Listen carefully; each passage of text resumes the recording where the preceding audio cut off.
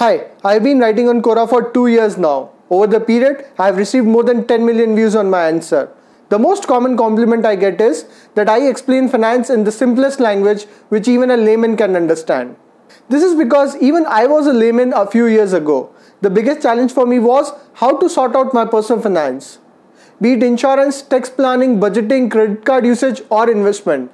I knew one thing, I don't want to work for the rest of my life. I want to achieve financial freedom at an early age. I read many books and blogs and watched a lot of videos.